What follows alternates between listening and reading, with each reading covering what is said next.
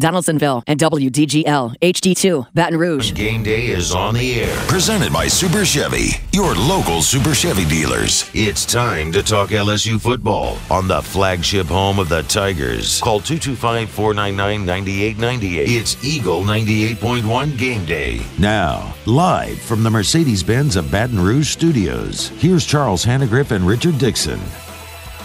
Demolished and embarrassed. Alabama 42 and LSU 13. Good evening, everybody, and welcome to the Eagle 98.1 Game Day. I'm Charles Hannegriff along with Richard Dixon. Friends, I got to tell you, I've been at this a while. It's pretty much, the way that we do this show. We talk about how the game unfolded. We talk about the key plays in the game. We talk about some of the things we might have done differently. We talk about matchups. We talk about the external factors, whether it be the crowd or the weather or an injury or whatever.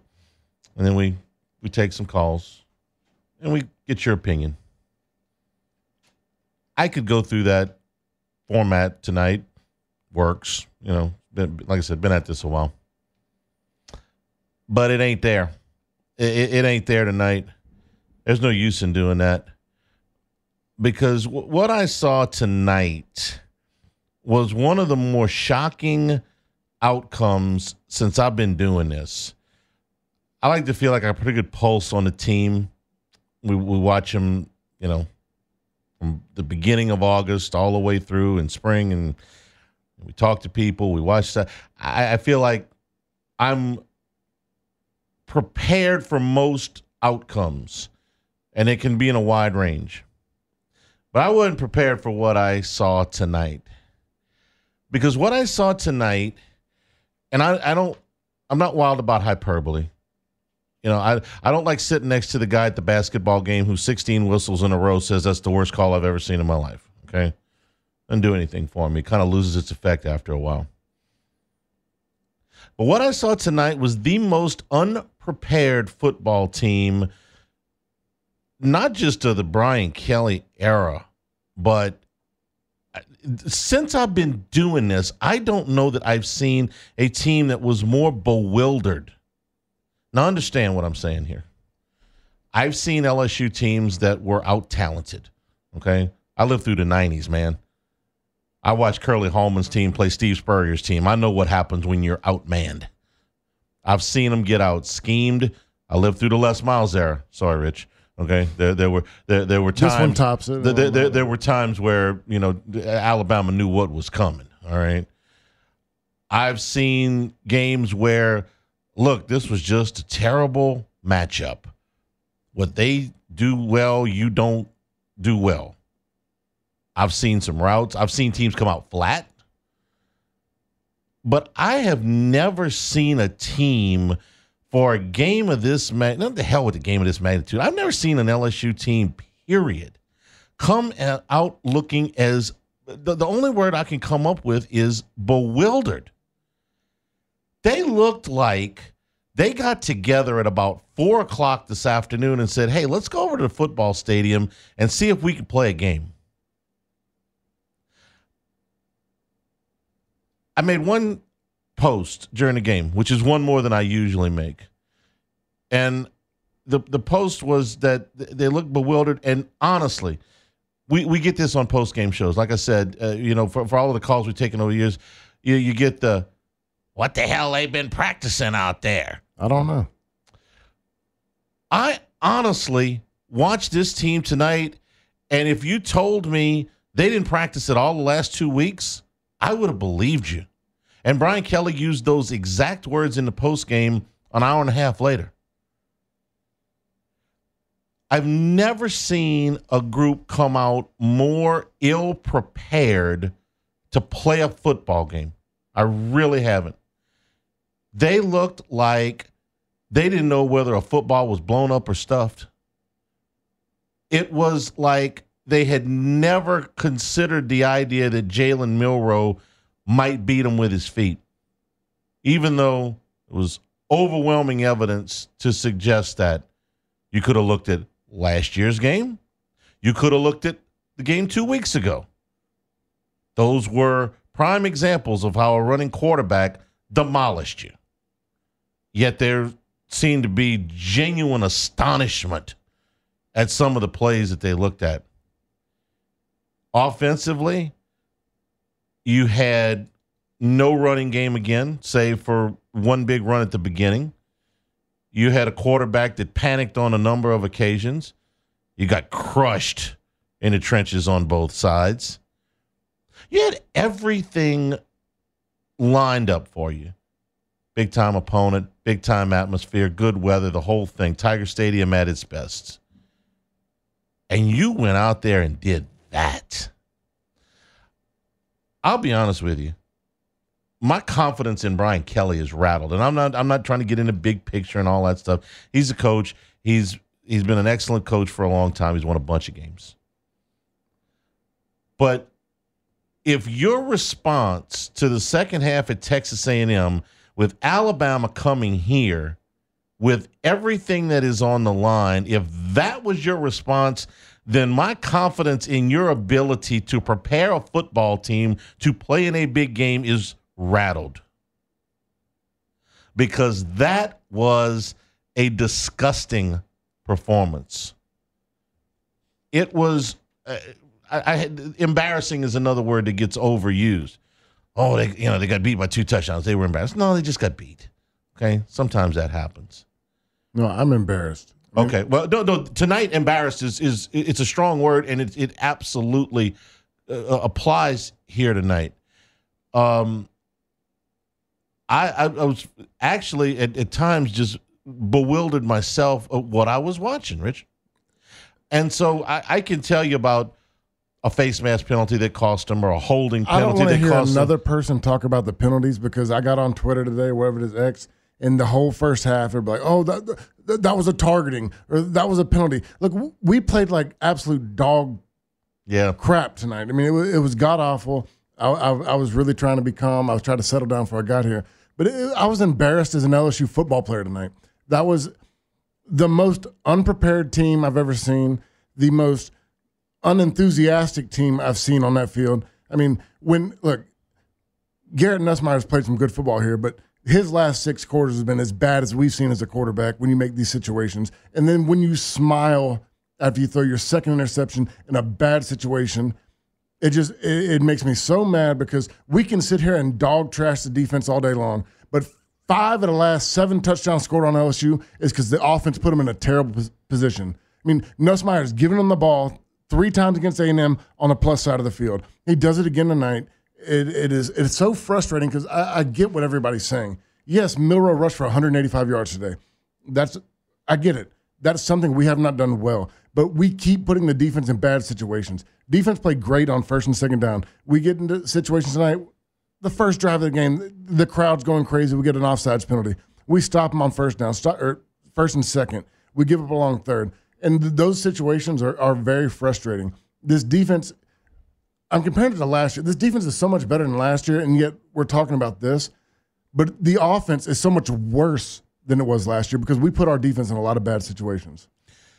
The unpreparedness for Milroe, for any type of other offensive options that you might have had, that they would have ever considered that they might throw the ball to running backs, which they did repeatedly. We were scared to death of Williams going deep and Milroe, and then we gave up the entire middle of the field. When we did rush Milroe, he dumped it off, and nobody covered anybody in the middle of the field. And not for nothing, but Williams beat him deep twice. Milroe just missed him. The score should have been worse early on. Absolutely. They lost 42-13, and Alabama could have put 60 if they hit a couple other plays. Because if they were trying not to let Williams get deep, he got deep on him. Milroe just missed him. Yeah, there was at least twice. I'm like I said, I'm really I'm not often stunned. Okay, I've seen bad game plans before where 2011 national championship game was rock bottom for most people. As good as that team was, and you went out there with this brain dead game plan, but at least I knew what they were trying to do. I knew that they were trying to replicate what had happened in the game in November when they had won, and they got out coached by the best to ever do it. But at least I understood what they were trying to do. I didn't understand anything about tonight. Not a damn thing did I understand about what LSU was trying to do. We didn't replicate anything on offense tonight that looked anything like what we've done positive in the previous 8 games. I mean, it made no sense to me. We get off the ball. Look, I text you. We went to pistol. We break a long run. We kind of change things up. Then we run a screen out to the left. We did a few things different. And then we panicked. We put Josh Williams back there. We do pass protection. We run the same run game. And then I don't know. Look, I got to go back. I do not want to watch this film. I got to go back and watch this film. But there was nothing beyond 10 yards that we could get to. I mean, it was a check down city all night long, and Nussmeier couldn't make anything happen. This one was tough. And then after all that was said and done, we got to coach better. You show out in the fourth quarter where you don't want to tackle anybody anymore. You packed it in. He could say that they didn't quit. They played till the end. I was more embarrassed. Defensively, I think that they packed it in the fourth quarter. I was more embarrassed getting beat the way we were, not putting in the backups, running the ball, finishing the game. What you do in a respectable loss. He's trying to put up points at the end of the game to try to make it not look worse. He wanted to score a touchdown. But at that point, you got all the starters in with 7. I don't give a damn. I'm scored with a touchdown with 17 seconds left. Absolutely. That's actually dog trash. Actually, it's more embarrassing because that backup defense of Alabama whipped your O-line's ass in that last play of the game. Will Campbell, Emory Jones, your first round, every single one of them got their ass whooped on that last drive. They got embarrassed. And then you're trying to put up points with 17 seconds left in the game when you're down 4 scores, 5 scores, whatever it is. That was more embarrassing than the whole previous 3 quarters of the game. I sat through 58-3. Okay, I sat through 21-0. I sat through 30-27 in Auburn in 1994. This one's right up there, but this one is right up there with the worst losses that I have said, because like I said, for the first time, I knew what they were trying to do in Auburn in 94. It was stupid, but I knew what they were trying to do. I knew what they were trying to do in 11. It was stupid, but I knew what they were trying to do. I know what they're trying to do tonight. It literally looked like they showed up 30 minutes before the game and threw the uniforms on and went out there and said, hey, let's go do this. Because it didn't look like they had spent 1 second preparing for this game. And that's as honest as I can put it. 499-9898 is the number to call on the LeBarish hotline. We'll take your phone calls. This is Eagle 98.1 Game Day. Eagle 98.1.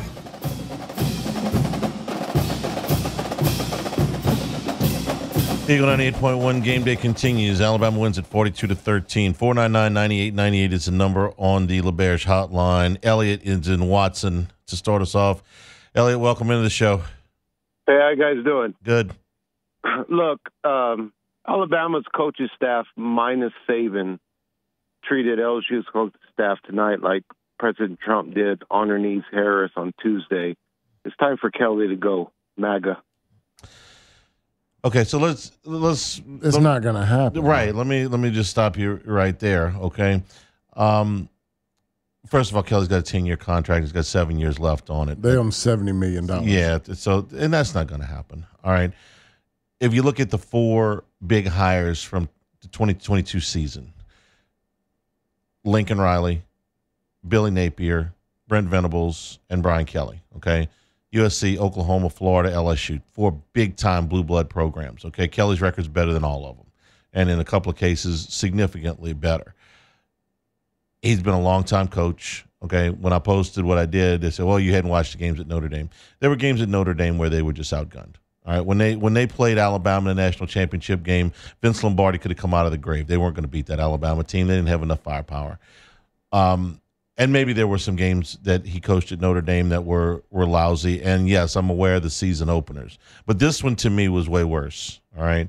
My confidence in him is shaken a little bit, but he's not going anywhere. and it's going to be up to him to get it fixed. But I would like to hear something a little bit more substantive than we got to coach better. And I say that knowing that there is nothing that he could have said after that game tonight that would have made me feel better. But Okay. I'm starting to get into, and like I'm not running numbers to numbers, but like we talk about Lane Kiffin at Ole Miss. They win 10 games, they win 9 games.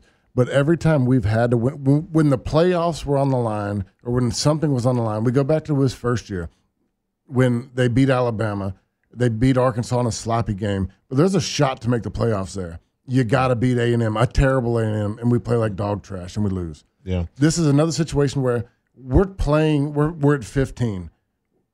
Alabama's at 9. We're playing to get in that top 12. When we have to win a game, we perform like dog trash, and that's the most frustrating thing to me. This is 2 weeks in a row. Last week, first place in the SEC was on the line. This week, The must-win games, a playoff you don't spot show up. is going to be on the table for you if you win, and you threw up on yourself. Max is in Baton Rouge. Max, welcome to the show. Hey, guys, how's it going? Who do you think had better energy tonight, the LSU Tigers or Omar the Tiger? I think Omar the Tiger was more relaxed. Yeah, Omar the Tiger didn't seem like he had What's the word he was about? affected all that much. On a serious note, though, guys, I didn't know what to expect going into it. Obviously, I heard a lot about it all week. And if you're going to bring back the tradition, bring back the tradition. But to take that Tiger from Florida, to stick him in the wrong corner of the end zone for 20 seconds was just an absolute joke. It was an embarrassment. Everybody in the stadium was confused. And this is 0 for 2 now for our happy Raging Cajun governor. So please stick your nose out of LSU football and let the coach focus on the game during the week. Okay, and my response is that doesn't mean a damn thing about the football. I'm so tired of people talking about this damn Tiger. I'm trying to be very Look, I played through the Tiger era. Look, when I hear the stories from former players, they played at Florida, they played at Alabama, played at Auburn, and when they tell me that it was intimidating walking out, that's cool. I never saw the Tiger when I played at LSU. Never once saw the Tiger outside of the beautiful place we have for him sitting out there. But if I hear another damn fan talk about Jeff Landry, I don't give a damn about Jeff Landry in this damn game. It's got nothing to do with what happened tonight. Quit talking about the damn politics and what happened. Who gives a damn about the Tiger? I'm so sick and tired of that. Let's talk about the football. The football was bad enough. We don't have to talk about where they put the Tiger, when they brought the Tiger out, because that has no effect on the players on the field. Craig is in New Iberia. Craig, welcome into the show. Yeah, it's hot garbage.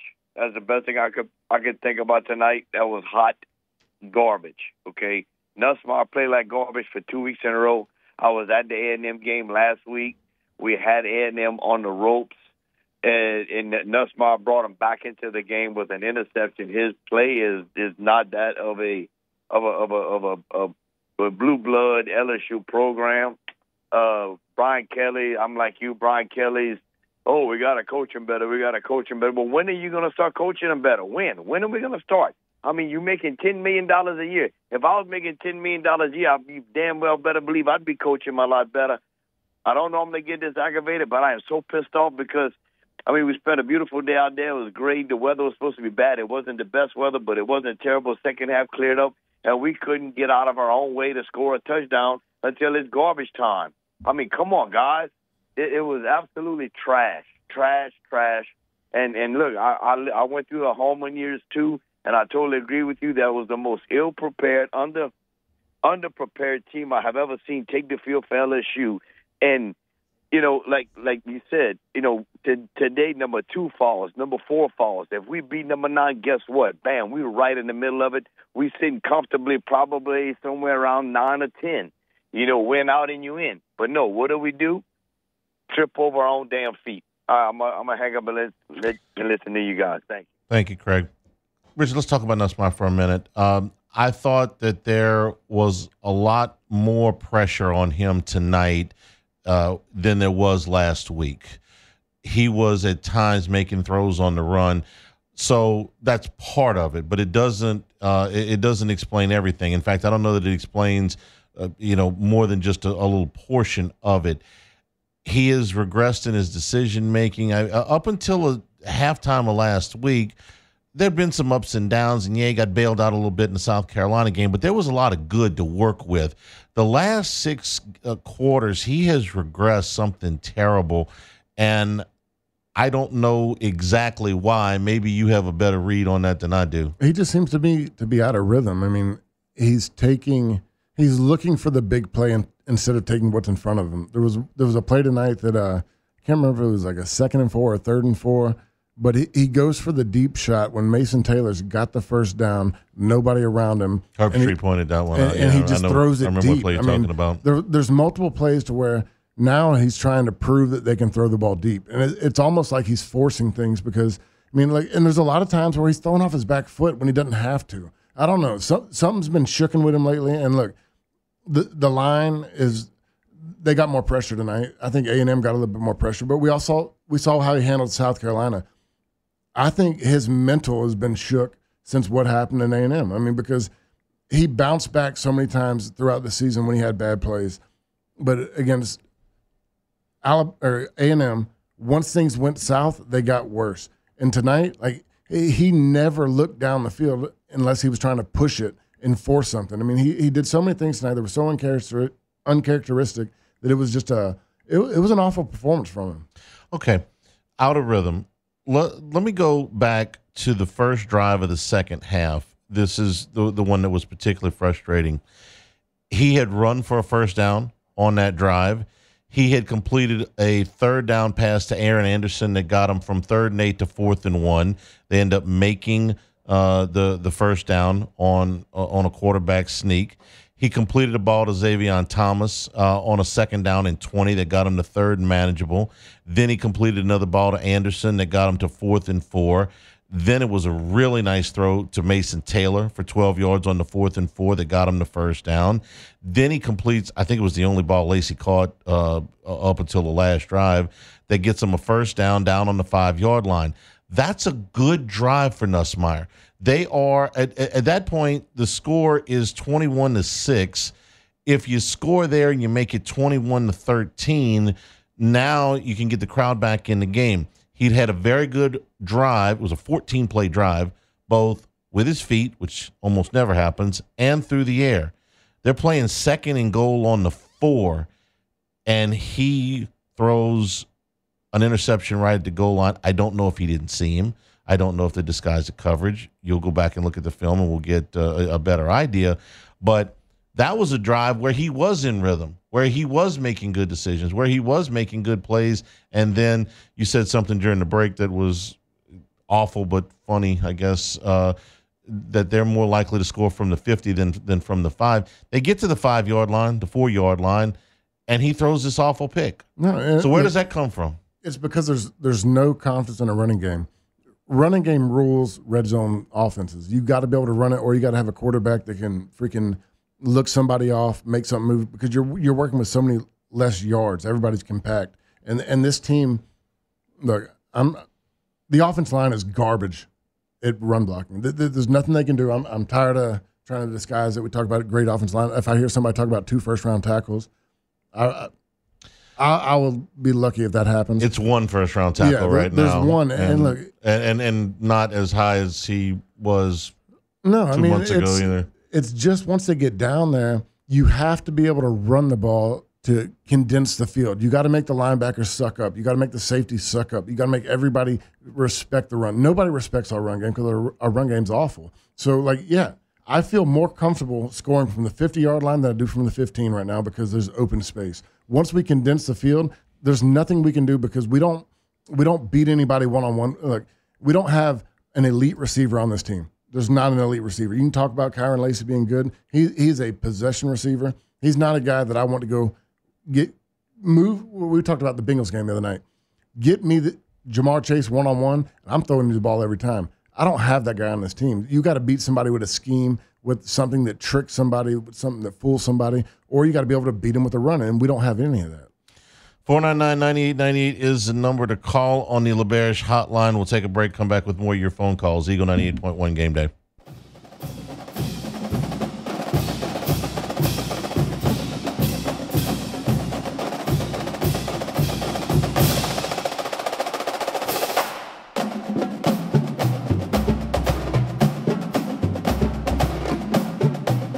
Eagle 98.1 game day continues. Alabama wins at 42-13. 499-9898 is the number to call on the LeBears hotline.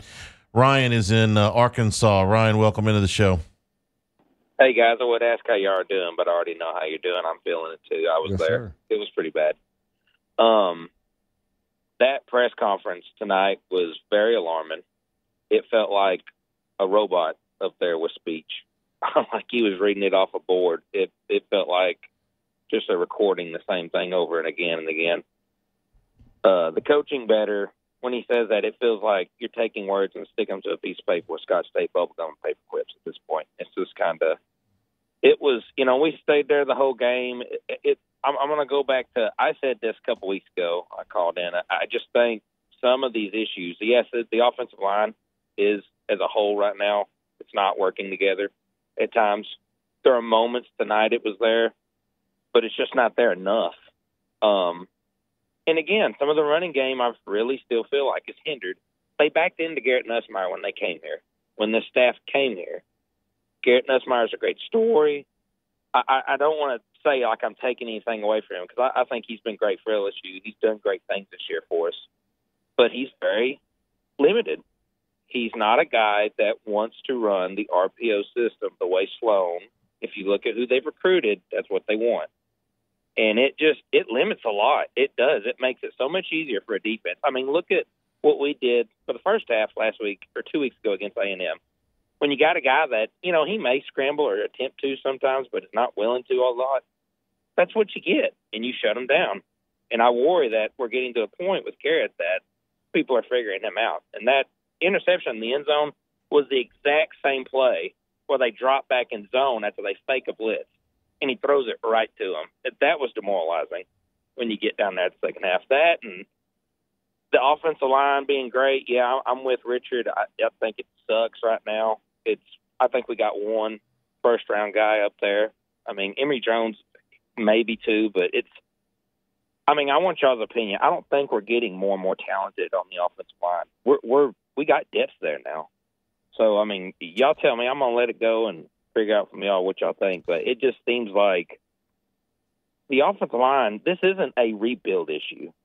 This should be a program to some point we're reloading. We're in year 3, and it's concerning that our leaders, which are third-year starters like veterans like Campbell, are getting false start penalties still. Because your younger guys, it affects on the sideline. That's the stuff that alarms me. All right. Your leaders are doing that. Okay, thank you for the call. I agree with I agree with just about everything you said. It's, to me, Nussmeier doesn't fit it's really hard to say what they want to do because we had Jaden Daniels for their first 2 years, and he's an elite player. Look what he's doing in the NFL. You're going to run every offense around what a guy like that can do. But if that's what they want to do, then Nussmeier is not the guy for what they want to do in that offense. And look, I'm not taking a shot at Nussmeier. Nussmeier has a great arm.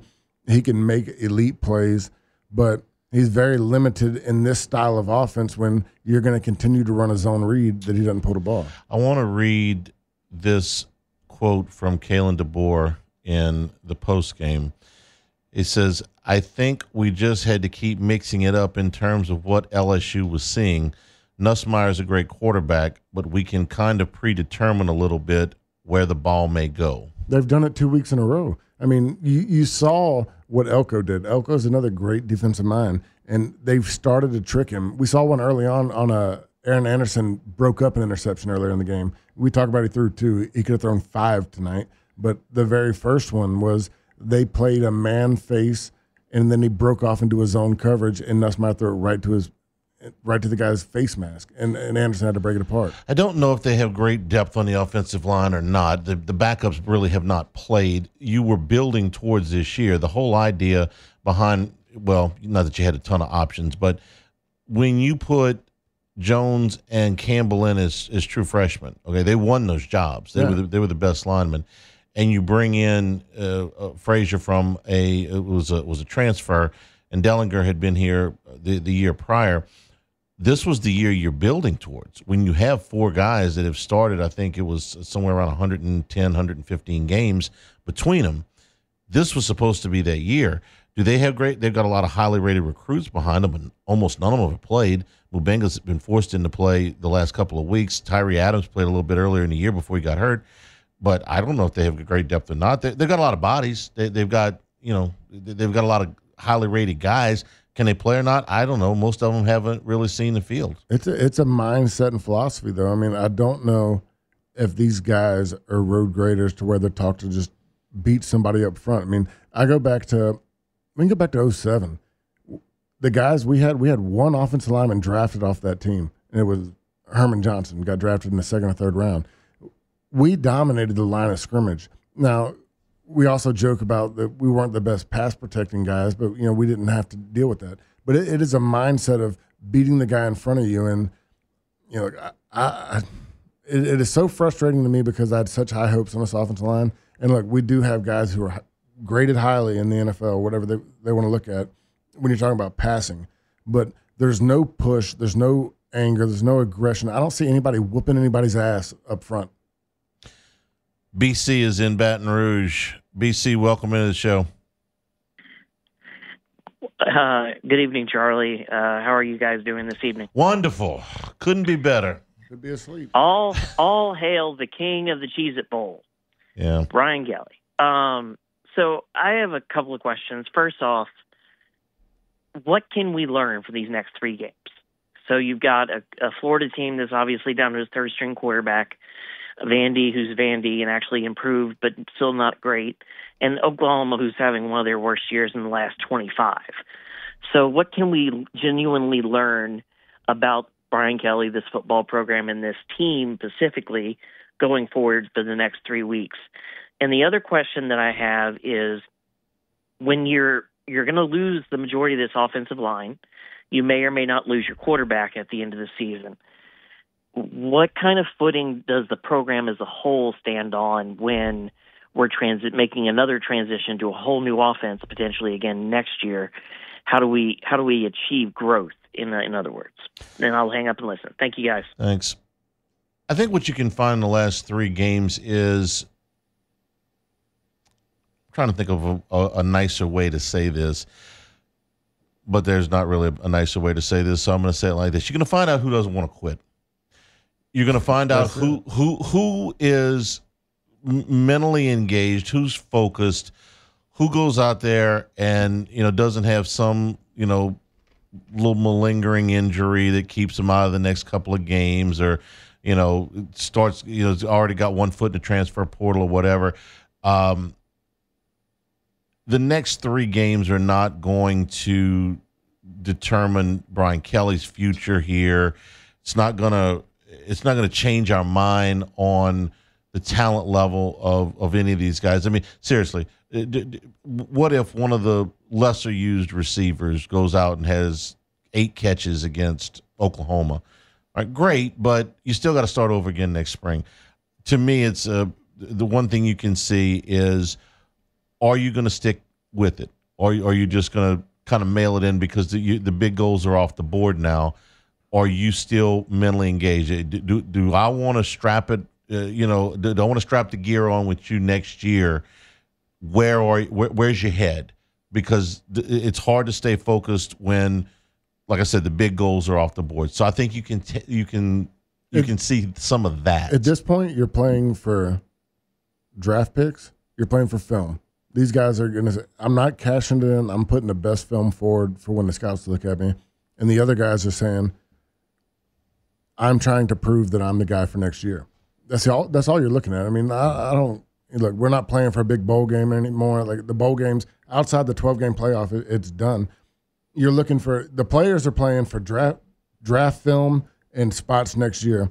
But what I want to see from Brian Kelly is continue to coach the team and continue to make them better. Because I'm looking at guys. I tweeted something earlier. Like, I'm watching guys to see how we're going to be next year. Because in my mind, once you went to a 12-game playoff, I don't give a damn about the bowl game. The bowl game means nothing to me. Right. And I think most people feel that way. Yeah. So, like, if you're outside the 12, I'm looking for who's going to be there for next year, who's going to improve, and how are you going to coach it? Because we need to see better coaching as well, not just better playing. I don't know that there's upperclassmen that I'm going to put on a bench right now if there's some freshman that I'm dying to see. I said that as a player. Like when people talk about like cashing it in, those seniors, those older guys, they're not cashing it in. They got to put up good film. Right. So these guys, like their motivation is, we're not playing for a championship. We're not playing for the playoff. We don't give a damn about the bowl game, but I got to put my best film going forward. 499-9898 is the number to call on the LeBear's hotline. Jules is in Abbeville. Jules, welcome into the show. Well, it's better to throw up on yourself than to poo on yourself, because then you have to yell for somebody to bring you some kind of song. Anyway, Charlie, you might have to tell Richard what kind of songs are. Hey, I've been watching Alabama beat LSU since the early 1960s, and it hasn't changed, say for a couple of years here or there. I mean, we're talking about 60 years, and what have we beat them in those 60 years? 10 times, maybe. So, 2011 was really the last time, in my opinion, that we had a superior type team. I think the rest of Miles was 3 and 4 loss regular season, and you had the championship year, but the 19 team was pretty salty. Yeah, but that's a 10-year run of a 14 playoff. We made it once, and now we got a 12-team playoff, and with Kelly, I think we'll be lucky if we make it once. Anyway, thank you. One out of 10 when it's 12 teams is not acceptable. But let me say this about Alabama. Okay, it's a good team. It is not a upper echelon. Now, tonight, notwithstanding. Okay, tonight they ran you out of your own building. But the 8 games that they played before that, is there an Alabama team that you've seen under Saban outside of his first one where he was, cleaning house, that this team is better than? That's the most beatable Alabama team since that's 15 years. Saban's team last year wasn't one of his bests, and they still made the playoff, and they still got down to the last play with the national champions and could have won it. I'll be surprised. This Alabama team will probably make the playoff because they got Auburn and Oklahoma left, which they'll win those games. They'll get to 10-2, and they'll make the playoff. They may win a game. You send Alabama to, say, Penn State, they probably win that game. But do I think that this is an elite Alabama team? I don't, compared to their standards. Do I think that they should have outclassed LSU to this stage? No. I did it in the pregame. We did the open. I said, well, look, what has Alabama done the last 4 weeks? They've played a 2-point game with South Carolina, which is essentially what LSU did. And Alabama's game against South Carolina was in Tuscaloosa. LSU played them in Columbia. They had a game against Tennessee that they lost. They had a game against Vanderbilt that they lost. They blew out Missouri. Missouri was without their starting quarterback. So this is not, to me, an elite Alabama team, but they're still really good. Shouldn't be 35 points of difference between these two teams. There have been years where there was 35 points of difference. There were times where I thought Alabama was so much better. This is a game that the national media thought we could win. We all thought we could win. Vanderbilt's a good team. They lost to Vanderbilt, lost to Tennessee. First time in a long time they came into Tiger Stadium with 2 losses. I mean, and this was a team that we thought we could play with. I mean, this was embarrassing. I mean, just from the standpoint you should have been able to play with them. We should have. Look, I can handle a loss, not nicely, but I can handle a loss. This is, to me, to where we just all 22 starters and the coaching staff should be completely embarrassed going home tonight. 499-9898 is the number to call. Greg is in Baton Rouge. Greg, welcome into the show. Yeah, so, Charlie, you talked a little bit about future casting, and then you stopped yourself short because of this insurmountable buyout. But just playing the hypothetical game, Charlie, you're installed immediately as a head coach or general manager of the team. You have Elon's checkbook at your leisure, and so what do you feel like based on the coaching staff, based on Nussmeier for next year or not? I mean, what would your projections be? If I had Elon's checkbook, I could get Nick Saban for another 5, 7, 8 years. I'd love to have Elon's checkbook even for a minute. What can you do other than you continue to recruit better, okay? The biggest mistake that Brian Kelly made was the staff that he put together upon his arrival on the defensive side of the ball. They were not good recruiters, and they were not experienced enough coaches. And maybe we should have made a bigger deal about that at the time. We corrected that, okay? The defensive staff is better. We know that these guys can recruit. We know that they can coach. And for the group that said, well, nobody's gotten any better. No, that's not true. Wood Weeks is a better football player now. Braden Swinson's a better football player now.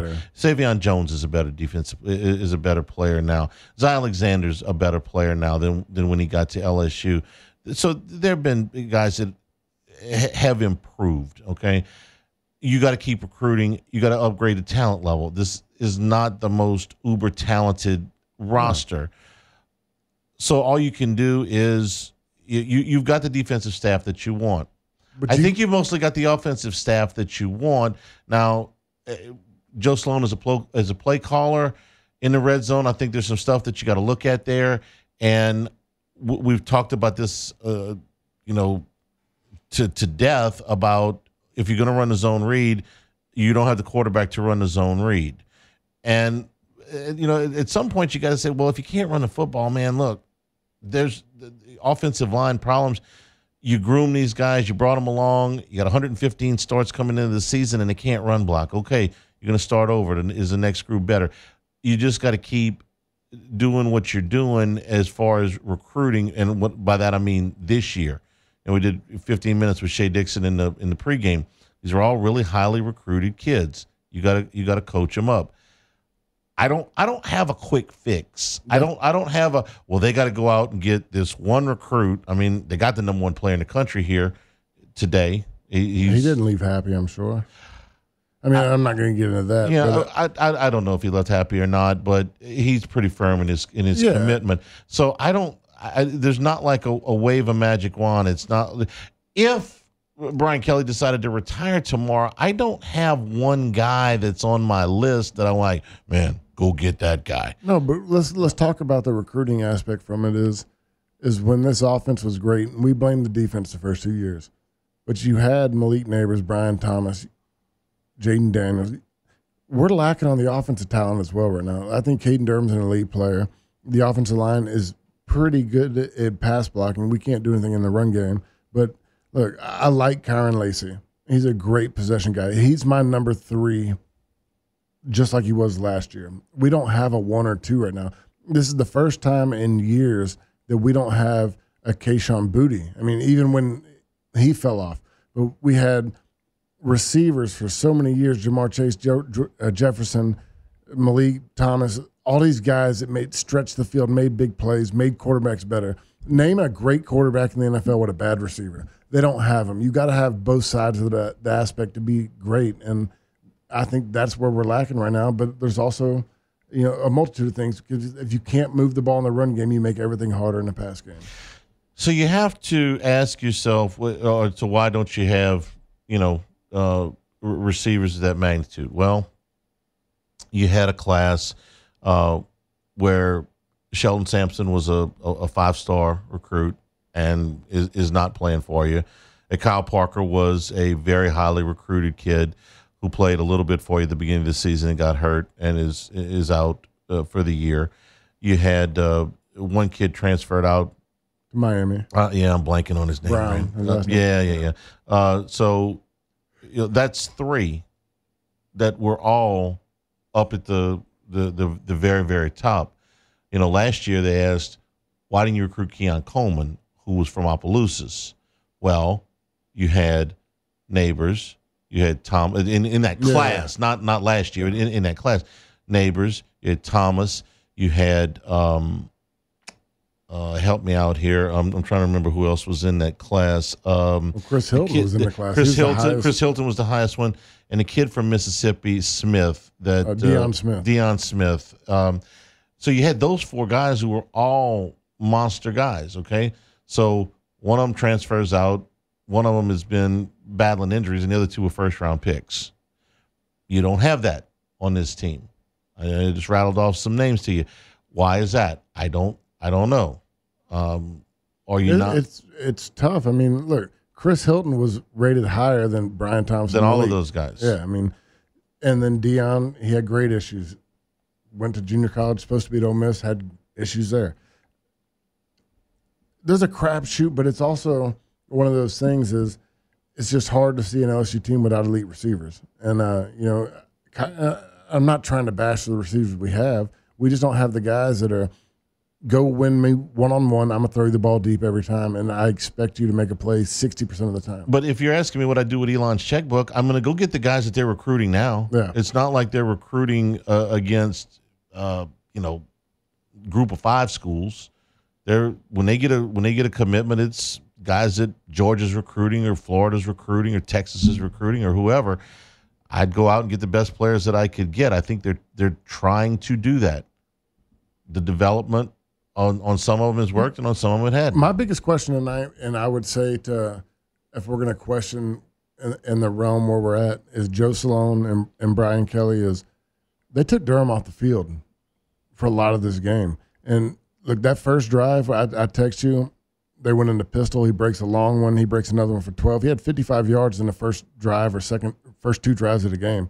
And then it's like he disappeared. They went back to Josh Williams. They went back to the pass protector. They went back to the guy that they were comfortable with back there, and then they couldn't move the ball. That's something to me. I mean, they were running the ball well early in this game, and where it disappeared, I don't understand why.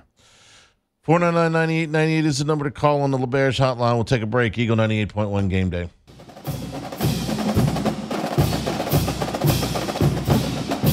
Eagle 98.1 Game Day continues. Alabama wins at 42-13.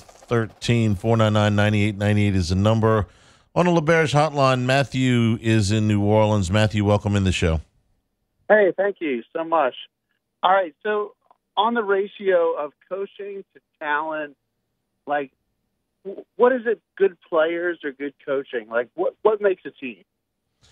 I'd rather have great players and an average coach than average players and a great coach. 100%. If that answers your question. It just looks like at times, so when Nick Saban on game day today said, I'm going to go with my team because it was the players I recruited, he felt almost overly confident when he made that statement. That was political. And did y'all see that? Yeah, I saw it. He can't dog out the guys he recruited. He brought all those guys to Alabama. He's got to stick with them, and I completely respect what he's saying. And, but for the most part, you got to have great players that are coached well. Like, you can have great players that are coached okay, and you can win 8-9 games. But you got to have, if you have great players that are coached great, that's when championships come around. But if you get, like, the good guys, like the rah-rah attitude, the team players, like, I'm not a player. You guys have been on that side of the football. Like, can you overcome good players if you have, like, the right, like, camaraderie, the right, like, team? It helps you win a few games. It helps keep the locker room together. I mean, you got to have a mix of both. You got to have elite players. You got to have the guys that are there to help you practice better. Because what people don't realize, when you're recruiting a team, when I played, there was 80 scholarship guys on the team. 29, 35 guys played. But the guys that were really good, that were on the scout team, they made you better every day. You had to practice against guys that were with elite talent. And those were guys that maybe not ever made the field. They were guys that practiced for 4 years that you practice against. But, I mean, it's a combination of things. But, I mean, great coaching and great players is what makes championships. Thank you for the call. There are shows we come in here and you say, well, the coaches get blamed. And look, that's part of the gig. And there have been a lot of times where I've taken up for not just these coaches, but other coaches. And I say, look, man, all you can do is call a play. You can't throw the ball. You can't make the tackle. You can't make the catch. The special team stuff, from a couple of 2 weeks ago against A&M. Well, they weren't coached to snap the ball right in the holder's face. They weren't coached to, spin the laces sideways. At some point, the players have to take some responsibility for this stuff. Tonight's game, I put 150% on the coaching staff. That team was not prepared. I know, okay? I have 8 games of evidence, valuable evidence, like Buford T. Justice would say. I got 8 games of evidence that they're better than that. Yeah. I mean, or would they beat, if these two teams played 10 times, would LSU beat them, 4, 5, or 6? I don't know, but I know they're not 5 touchdowns worse than that Alabama team. And the players made mistakes, to be sure, tonight, but they look so out of sorts, so bewildered, so flat-footed, so just I keep coming back to the word bewildered. They looked confused. They looked completely ill-prepared to play this game. This one is on the coaches. This game. This one's on the coaches. I agree with you, and I'm going to sound like the idiot the way that Jalen Miller ran up and around that defense, but the offense tonight was so bad. Both sides. But the way the defense started is we were stopping the running back carry game. We stopped them early on, and then Milroe broke a few, and then it felt like as the game got on, the gates just flooded, and everybody it got worse. But this is the worst offensive performance I've seen in 3 years under Brian Kelly. They were trying so hard to score a touchdown at the end because it's been 6 years since they didn't score a touchdown. It was the Alabama game, the game that Burrow was hurt, basically. He was playing, 6 years. 6 years ago. 499-9898, LeBear's hotline. Kevin is in Baton Rouge. Kevin, welcome into the show. Hey, guys. Got 2 questions, man. First one is something I've noticed this entire season, and maybe I'm nitpicking, but our passing game, to me, it seems like about 75% or so of our passes are out, long passes across the field out to the flats, or if it's downfield pass, it's up against the boundaries. Pretty much most of our passing game, but we don't use the middle of the field at all. Is there a reason for that? Is that just I don't get it. But the other question is, Joe Sloan, in my opinion, is he's in over his head at this point, but we're kind of tied with Bryce Underwood's recruitment so tied to him. Is he around next year as offensive coordinator, or is he downgraded to maybe quarterback's coach again? How do you deal with that? And then that passing game again. Do you notice that most of our passes are to the boundaries or to the flats, and that's about it? Well, your passing game coordinator is Cortez Hankton. I mean, and look, Joe Sloan's got a part in all of that, but I disagree. I mean, Anderson's biggest plays of the year all across the middle. Some of our biggest pass plays were Mason Taylor across the middle. We've thrown a lot of touchdowns over the middle of the field deep. And I get what you're talking about as far as our go-to plays or comeback routes or guys sitting on the edge. To me, it all boils down to is if you can't run the ball and bring linebackers up and bring safeties up, then it kind of limits the field of where you can go. I think what he's trying to say is nothing's easy. Nothing's easy. And I agree with that 100%. Nothing is this little quick hitter that anybody could throw.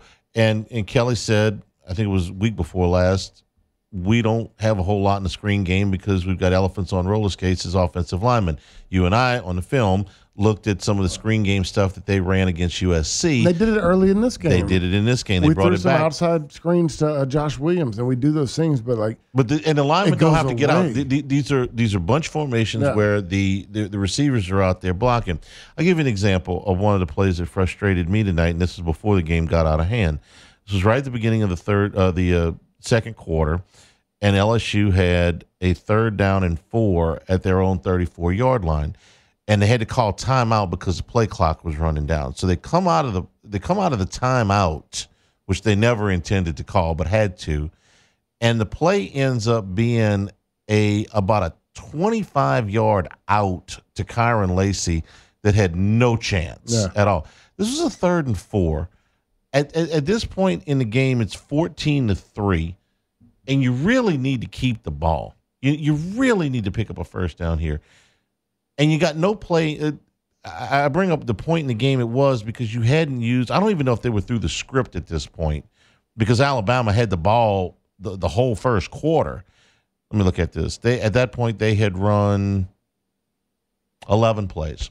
So they're not even through the script yet. They got their first 20. Yeah. Still. They're not even through the script, and this is what they're running out of a timeout on 3rd down and 4. This very high degree of difficulty, low percentage pass. Now, if you hit it, wonderful. Okay, you're going to pick up 25 yards. But is that really, at this point in the game, it's 14-3. You desperately need to keep the football. You're not through the script, and you don't have a higher percentage pass play in your pocket than that. See, where I want to go back and look and mark that play down because this goes back to decision-making by the quarterback. There was another play, and it was a 3rd and 4. Don't know if we're talking about the same play. He threw it deep to an out guy. I can't remember where he went, but he had Mason Taylor crossing the middle of the field at 5 I think that 7. was it was for 3rd and 4, but I think that was later in the game. Okay, but there was multiple times where he's got to take the easy stuff. I feel like in the last couple games, Nussmeier's pressing so bad to make that deep play and make the deep ball that he gives up on the easy stuff when there's stuff that you can drop off to your intermediate routes and just keep the ball going and keep the possession rolling. I don't buy the screen game is not a real viable option for them because of the offensive lineman. Yeah, I think that there's other ways you can throw screens. You can throw bubble screens. You can. I want the ball in Xavier Thomas's hands as many times as freaking possible. I mean, he's the most electric player on the field. We saw what he did in the kickoff return game today. He's a guy that just doesn't go down easy. We put in a little special run play for him. We might have had another carry for him. But when he gets the ball in his hand, he makes things happen. He's a guy that needs to be so much more involved in the offense than we're given the opportunity to be. I'll give you another screen example that doesn't require linemen to pull. And it was a play that you guys ran all the time, and I don't ever remember it not working. It was that little middle peekaboo screen mostly to Charles Scott. Yeah. And I don't ever remember it not working. And you only ran it maybe once a game, but it was always in one of those crucial situations, and Scott always caught the ball, and he always made a first down. I mean, if he ever didn't, I don't remember it. That's a very easy play to execute, or at least you guys made it look easy. Oh, yeah, and I mean, you had that, but every run play we had a check bubble. I mean, we had 34 zone check bubble, 35 zone check bubble. Everything was, if you got guys playing off on the outside, you had soft coverage, we were going to throw it to the inside receiver and let one guy block, and it was an outside run play that you were going to get 5 to 7 yards, and it's there. We've seen them run it in the USC game and didn't realize it until we went back and watched the film. But getting away from that, just the quick stuff, dumping it off to the receiver, letting me go make a play, give me that was Zion Thomas 5 to 7 times a game. It's something that's going to be out there that you can just make the easy yardage. We're brought to you by Supreme Rice and SupremeRice.com. The holiday season is coming up. Try the new Porball rice. It's the closest thing you're going to get to restaurant-quality rice. Available at Rouse's, at Walmart's, and all the places that you buy rice. The new Porball rice from Supreme Rice.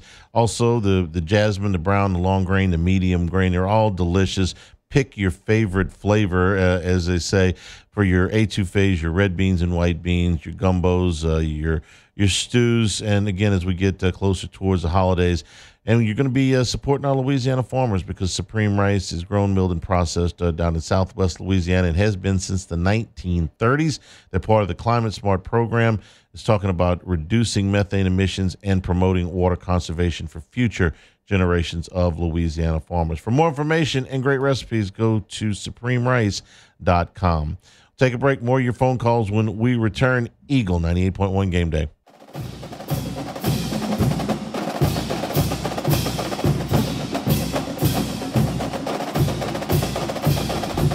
Eagle 98.1 Game Day continues. Alabama wins at 42-13.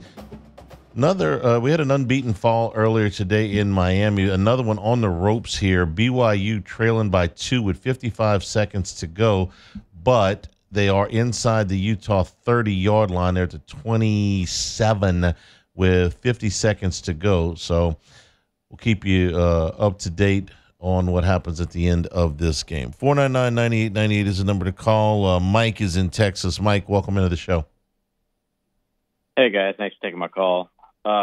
Came in late on this one, so if you already addressed it, just let me know. But one thing I've noticed over Brian Kelly's season, I guess this year, is during his press conferences, he's always said, I need to coach better. We need to coach better. We need to be better as a coaching staff. And, we heard it again tonight.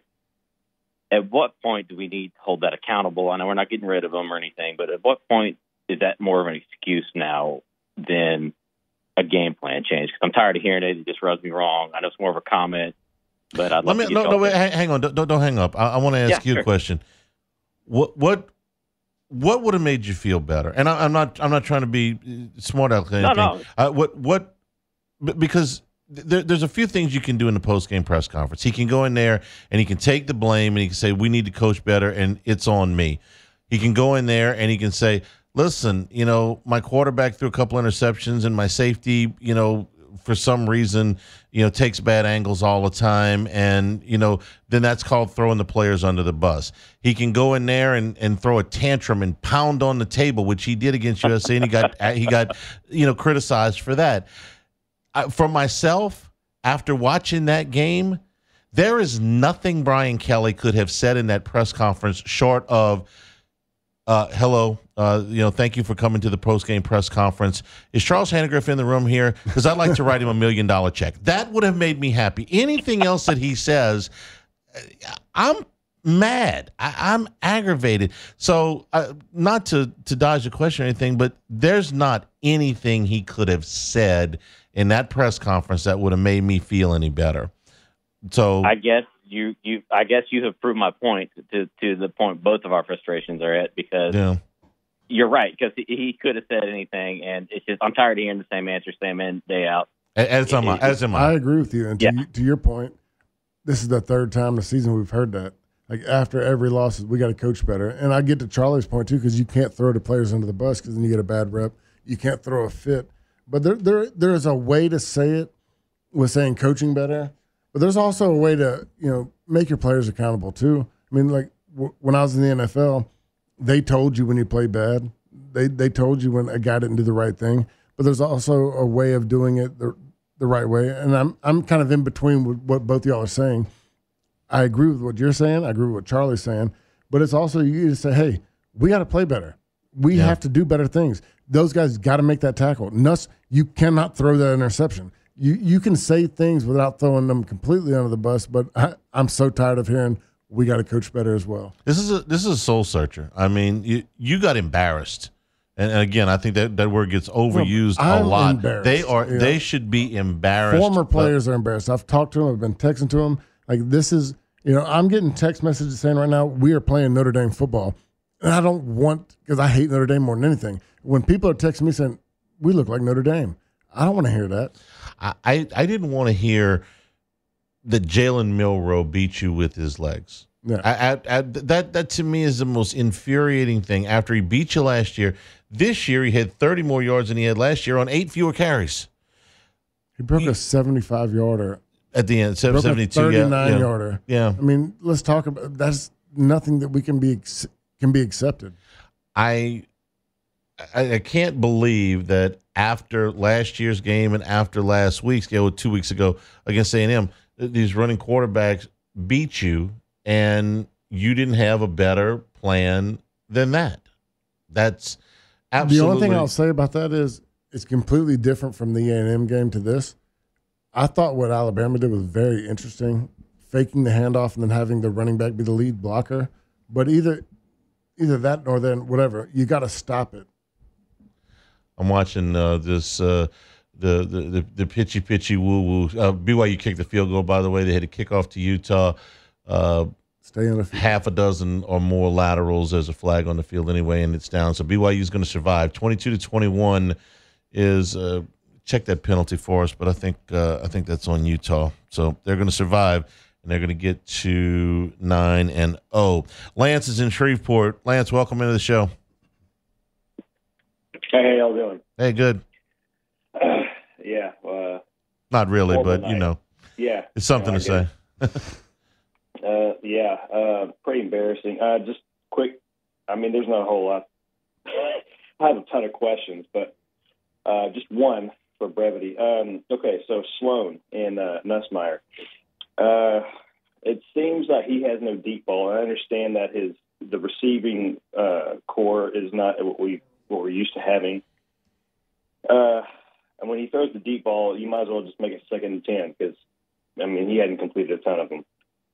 In the decision making, I think the previous caller had mentioned or commented how he had, or maybe it was y'all, how he had Mason open in the middle of the field. How much of this do you put on Nuss, and how much of this do you put on Sloan? I mean, because it seems to me, again, that Nuss is just trying for the home run almost every time he goes out there. And, dude, I don't see how we can't complete little, 4 or 5 yard passes and just chip away down the field. I mean, with Mason and especially with Tradez, I mean, good Lord. I mean, we got some talent there. I understand you don't have the deep threat, but, I mean, we got some. So I'll hang up and listen. Thanks. This one's for you. Yeah, I mean, I think Nussmeier, we can go back and break down every deep ball he's thrown. When he's had guys open, he's overthrown them, underthrown them. He's not a good deep ball thrower, where I think he's good as intermediate crossing routes, putting balls in places in between defenders. But that's not his strength. He is – I'm trying to say it the best way possible. We don't have the receivers to go deep ball to where a guy can just throw it up and let the guy go make a play.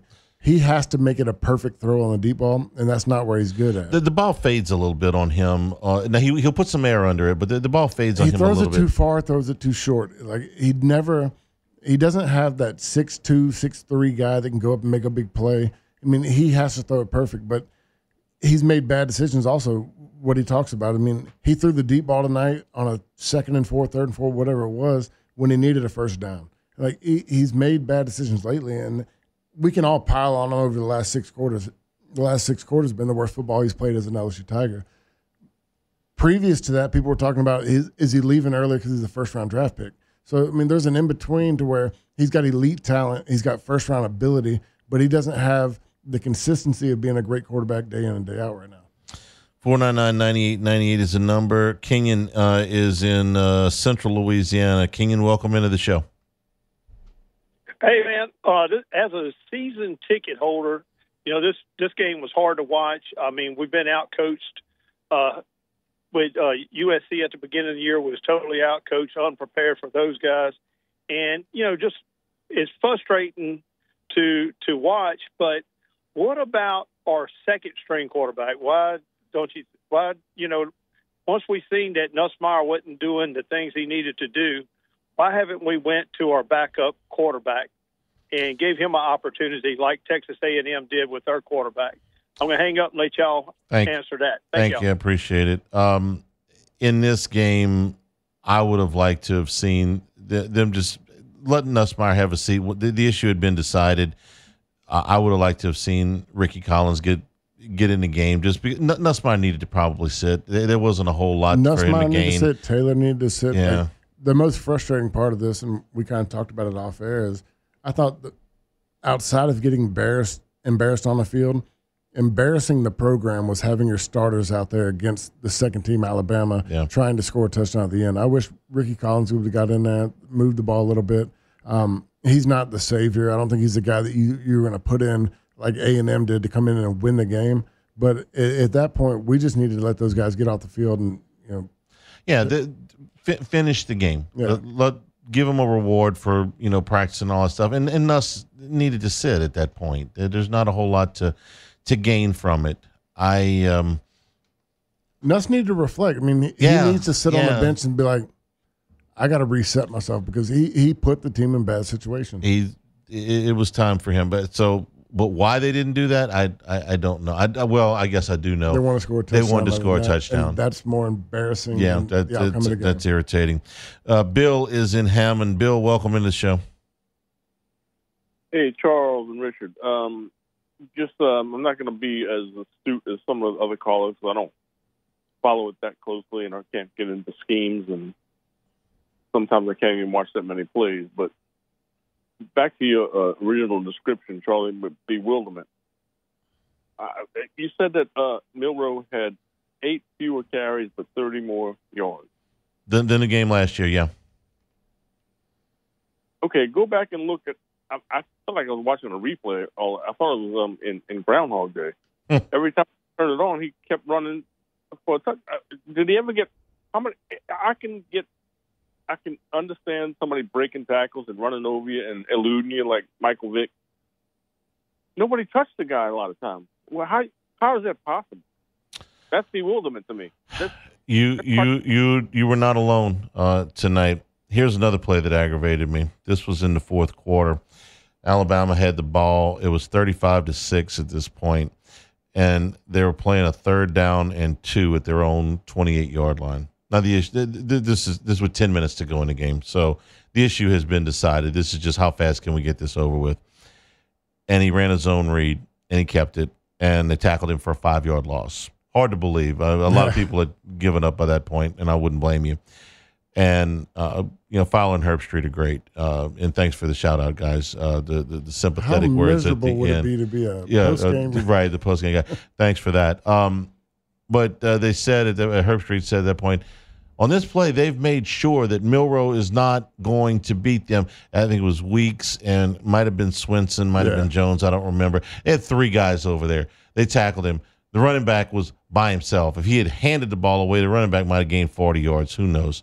And said they made absolutely sure that Milroe wasn't going to beat him. A little too late. Way too late. And that's when I want. You had times where you were aggravated. That one was where I was aggravated. It's like, that's what I wanted to see in the first quarter, okay? If you're going to run this zone, and it wasn't all zone reads, some of it was just quarterback keeps. The 39-yard was a quarterback foul. I'm going to hit Jalen Milroe every chance you give me. And if the running back tears me up for 175 yards, so be it. But I've already watched this guy beat me. And I've watched a guy like him, at least from a running quarterback standpoint, beat me 2 weeks ago. Quarterback's not going to beat me again. Beat me some other way. I'm going to put everybody up at the top. You throw the ball over my head, go right ahead. And they had opportunities to throw the ball over their head, and Milroe missed on a couple of those balls. Go back and look. These were first and second quarter balls. Williams is behind it. That was raining, okay, but he missed those throws. He ain't gonna miss with his legs. They were throwing them deep. Why weren't we throwing them deep? I mean, why you just said it because he didn't throw the deep ball on. Yeah, I mean, so to me, we can go back to all that. We got beat up front on both sides of the ball. Mm-hmm. Our D tackles got manhandled. The ends got handled for the most part. On the opposite side, our tackles got handled. Our guard and centers didn't know what they were doing at some point. I mean, there were guys running right by them, and they're looking, just shuffling back and forth. I mean, it was an embarrassment up front. The sack that caused the fumble, okay? We haven't really talked about game situations all that much because it got out of hand. But after the fourth down You get a fourth down stop. You get a fourth down stop, and the very next play, the pressure comes right up the middle, and Chester is blocking nobody. He's pointing at I don't know what. He had blindfolds on at that point. And the defensive back comes right up the A gap. Yeah. And he never sees him. He's just kind of scanning around looking. Who are you supposed to be blocking? Very frustrating to me just from aren't you supposed to, if you are in the center and if I'm you're not blocking somebody, you're supposed to have blitz pickup. Look, anytime that you're not blocking somebody, you're looking for somebody to block. And that one to me is unexcusable. It was almost like he pointed at him as he went by. He said, "Hey, Nuss, look out for him." Right. You know what I mean? Duck. We got to laugh, man, because otherwise, you just start screaming. All right, we'll take a break. We'll come back with more Eagle 98.1 Game Day. Eagle 98.1 Game Day. Stat Check. Presented by Luba Workers Comp. Luba Workers Comp. Delivering genuine dependability. This segment is a testimonial to meaningless yards. You ready for this one? First downs, 23 for Alabama, 22 for LSU. It was close, right? No. I don't want to hear that. Total yards, 420 to 343. Was it that close? No. Passing yards, 109 for Alabama, 239 for LSU. Rushing, 311 yards for Alabama, 104 for LSU. 7 penalties for the Tide at 74 yards, 7 for 65 at LSU. 3 turnovers for LSU to none. Time of possession, 33-55 for the Tide, 26-05 for LSU. Third down. Wow. Boy, I missed this one earlier. Third down efficiency, 10 of 13 for Alabama. 10 of 13. That makes sense. I feel like I felt that stat. That first game, he coached down a Superdome against Florida State. They were something like 11 of 14 or something like that. Yeah, it was very much like that tonight. All right, let me get this out of the way. Jalen Milroe, 12 of 18, 109 yards through the air. Nussmeier, 27 of 42, 239, a touchdown and 2 picks. Milroe ran 12 times for 185 yards, 15.4-yard average, 4 touchdowns, along a 72. Again, for context, last year he ran 20 times for 155 yards. So, again, 8 fewer carries, 30 more yards. Jam Miller, 13 carries for 38 yards. They had 4 other backs that they gained at least 12 yards. Caden Durham, 8 carries for 63 yards. Xavier Thomas, 2 for 18. Jam Miller caught 5 passes for 50 yards. Ryan Williams really wasn't that big of a factor in this game. He threw for 109 yards. Yeah, he had the one nice punt return. Yeah. 2 catches for 29 yards. He did overthrow him on a bomb where he would have had him for a score. Kyron Lacey, 5 catches for 79 yards in the last touchdown that really aggravated Richard. Mason Taylor, 4 for 50, and Josh Williams, 6 catches for 38 yards. Aaron Anderson, 3 for 27. They have the no screens threw the ball to backs quite a bit tonight. Whit Weeks, 15 tackles tonight, 7 solos, half a tackle for loss, and Campbell, 12 tackles for Alabama, including 3 for a loss, a sack and a half, a pass defense, and a partridge in a pear tree. LSU punted twice for a 40-yard average, and Alabama punted twice for a 45-yard average. The whole thing real bad. Take a break. Come back. Final scoreboard, Eagle 98.1 Game Day. The Robinson Brothers Ford Lincoln College Football Scoreboard. Robinson Brothers Ford Lincoln on airline under the giant American flag. All right, everything has gone final. Start up at the top. Number 1, Oregon beat Maryland 39-18. They go to 10-0 on the season. Number 2, Ohio State, no problem with Purdue, 45-0. Will Howard threw 3 touchdown passes. Number 16, Ole Miss, fully upset. They beat number 3, Georgia, 28-10. Richard, the way this game started, man, in the first few minutes, Jackson Dart got slammed to the turf. He threw an interception. He went to the injury tent limping. Georgia punched it in for a touchdown. We're talking about 3.5 minutes into the game. It's 7-0 Georgia. Jackson Dart's going to the locker room, and man, things look terrible for Ole Miss. From that point on, Ole Miss beat the stew out of them the rest of the day. You had a backup quarterback come in and lead him on a touchdown drive. They Austin Simmons, yeah, it was 5 of 6 on that drive. There was nothing Georgia could do at that point. I mean, Ole Miss started rolling. They really controlled the clock, moved the ball. I mean, I think they had 5 punts in a row at one point. Dart came back in the game. He threw for 199 yards and a touchdown and ran for 50 yards. Another upset. Georgia Tech beat number 4 Miami, handed the Canes their first loss of the season, 28-23. Haynes King, the quarterback, played. They used 2 quarterbacks today. He ran for 93 yards and a touchdown. Cam Ward, 348 yards in the air and 3 touchdowns in a losing effort. Charlie, that's where things went wrong for me. I had Georgia lose, felt good. I had Miami lose. I wanted chaos up front. Yeah, I can't get 2 wins and then. Congratulations! Yeah, you just little problem after that. Number 5, Texas beat Florida 49-17. 5 touchdowns for Quinn Ewers. Number 6 Penn State beat Washington 35-6, bouncing back from their first loss of the season. Number 7 Tennessee handled Mississippi State 33-14.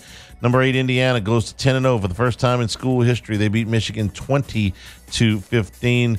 Curtis Rourke threw for 206 yards and 2 touchdowns. Number 9 BYU, we told you about this 20 minutes or so ago. They win the Holy War. They beat Utah 22-21, kicked a field goal with 3 seconds to go. The Cougars remain undefeated. Number 10 Notre Dame beat Florida State 52-3. Listen, if you're feeling bad about LSU right now after tonight, you could be at Florida State. They are 1-9.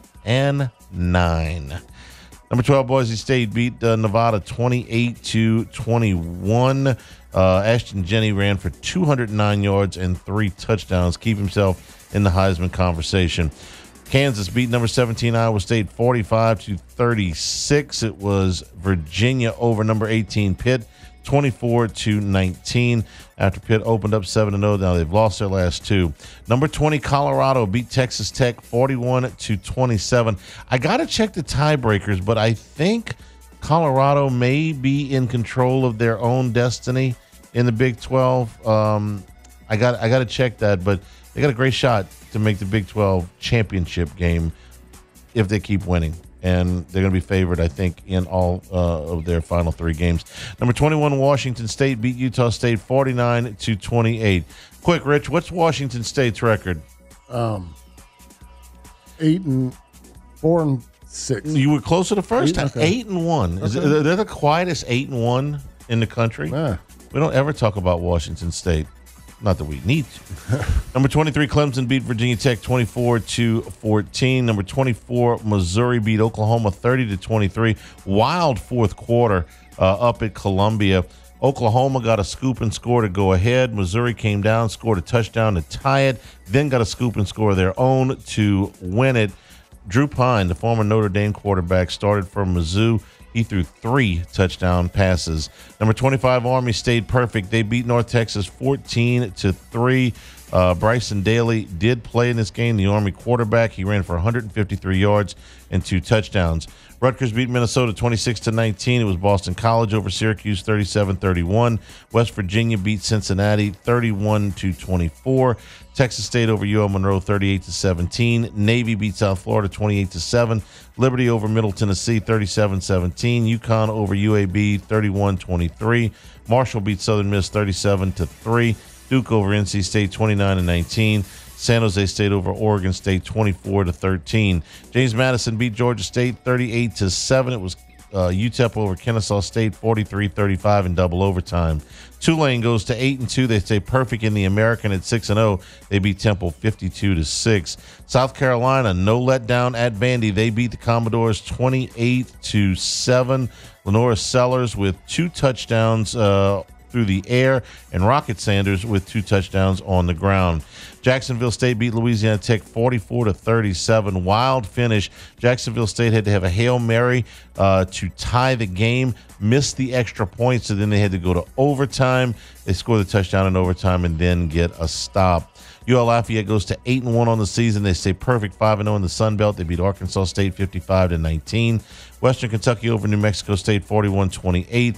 Arizona State beat UCF 35-31. It was TCU over Oklahoma State 38-13. That ensures that Mike Gundy will have his first losing season at Oklahoma State. They're now 3-7. He was hired right after Les Miles left Oklahoma State. Been there since 2005. UNLV got by Hawaii 29-27, and Air Force beat Fresno State 36-28. Southern was able to get a victory. I believe this game went to overtime. Southern 25-23 over Bethune-Cookman. It did go overtime. It went 5 overtime. That's what I'm showing here. 5 overtime. That's 25-23. We've seen 7 overtimes. And so this is with all of the 2 point. You're saying with 5 overtimes, they only scored 25 2-point conversions after the first 2. And Grambling beat Alabama State 24-23, and that is your college football scoreboard. Game balls are next. Eagle 98.1 Game Day. Eagle 98.1 Game Day. Game balls. Presented by WCK Foundation Repair. WCK Foundation Repair. Support your home team. WCK Foundation Repair. You first. I'm going with Omar the Tiger. Omar the Tiger. The most interesting thing that happened today on the field. I'm going with Paul Skeens. I could go with that. Yeah. I mean, I don't even know how many of his picks he got right, but I like Paul Skeens. I enjoyed watching Livy pick the picks a little bit better, but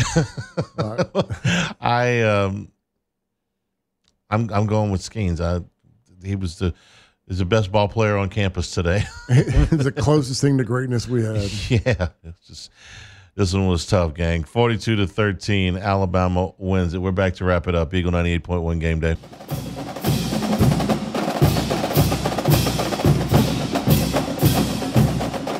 Been a long day. And not a particularly good one where the football was concerned. Rich, this one, you took some tough losses, when you were here.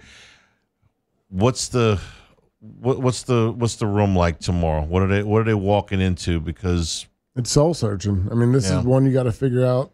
Like, we're not who we thought we are, but who can we be? I mean, these guys got to go back in and reestablish who this team needs to be. We'll see. Again, the big goals are pretty much off the board. So this is about pride. This is about what's next. I hate to say it becomes a little bit selfish. It's like, I got to put the best film going forward. Yeah, either for this team next year or for your professional prospects. I get it.